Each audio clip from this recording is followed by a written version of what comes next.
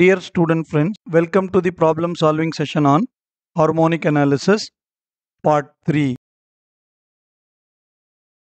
In this session, we are going to solve harmonic analysis problem on half-range Fourier cosine and sine series. In the part 1 video, we see the basic ideas on harmonic analysis and all the formulas. And in part 2 video, we solve some more problems on different types.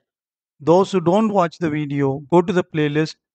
First watch the part 1 and part 2 video and come back to this session. In this session, we are going to solve problems on half-range Fourier sine series as well as the cosine series. See here, if the problem is given under Fourier series, then the interval is considered to be 0, 2l, and we take the length as 2l minus 0. As we discussed in the previous video, the highest value, the last value minus the first value, provided their y value should be same. Then I can find the length as 2l. And for my problem, we need half length. Half length is going to be l. Now, in this session, we are considering half-range Fourier sine series or half-range Fourier cosine series. Here the interval is going to be 0, l because it is half range. Already it is 0, l. So when you find the length, it is going to be l. And here my half length and my length are going to be same. That is the only difference, students. Just remember the mantra. Fourier series means length is 2l, half length is l. Fourier sine or cosine series is the given length is going to be my half length. That is the only change. In Fourier series, we will be dividing by 2. In half range, we will take as it is as L. With this idea, we go into the problem. So we know we have 4 different types. We have discussed all these things in the part 1, part 2 video. Now I am going to take type 4 and I am going to solve one problem on half range. So as I said, whatever the problem, convert into theta form. Theta is pi x by half length. This is in the case of Fourier series 0, 2l. So half length is l. We have to divide by 2. But in the case of half range Fourier series, the interval itself it is given in 0, l. Therefore my half length is equal to l is equal to their length. That's what we mentioned. Given problem itself as the half length 0, l. Here 0, 2l. This is going to be l and this is going to be l here. So we have to take as it is. Why I am repeatedly telling this is very important. If sometime they ask half range, we should be able to solve the problem.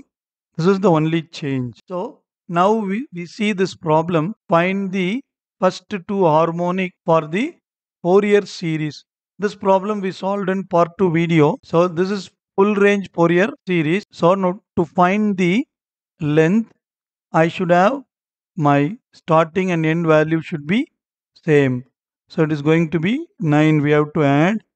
Now my length of the interval is going to be 6 minus 0, that is 6. When you want to calculate n, I said many times, you should neglect the repeated value. So 1, 2, 3, 4, 5, 6. Therefore, my capital N is equal to 6. If the length is 6, my half length is 3. This is what we solved for Fourier series. Next, I am going to just take the same problem for your most understanding. Find the first 2 harmonic of half range Fourier cosine series. So I want to find A0, A1, A2 alone because it is a cosine series. If the question is asked half range Fourier sine series, then I can find only B1, B2. I don't need to find A0, A1 and A2. Now let us take the problem. I am going to take the values as 6, 9 because my starting and ending value should be same for y. Then only I can able to find the length. Here length is equal to half length because it is half range Fourier cosine series. Similarly, for half range Fourier sine series. Therefore, the interval is 0, 6 and 6 is directly considered to be L. It is going to be 6. Done. Now when you find n, as usual, we should not take the repeated value, and my capital N is also 6. 1, 2, 3, 4, 5, 6. Then we can proceed to solve the problem. So length is equal to 6. That is considered to be my half length according to the problem. So I convert the problem into theta form, that is pi x by 6. Now we have to make the table. As I said, the trick, write first y, then x, then theta. Then it is very easy for you to calculate y cos theta, y cos 2 theta. Now you can take your calculator. Those who don't know the calculator tricks, go to video 1 in the playlist on harmonic analysis. Learn from there and come with your calculator. You can fill the table in a very easy way. Now let us fill the table using the calculator. We'll get the answers one by one. Just use the calculator in a simplified way to get the answer. Now we have to make the total. So summation y cos 2 theta is minus 25. Summation y cos theta is 6.268. Summation y is 125.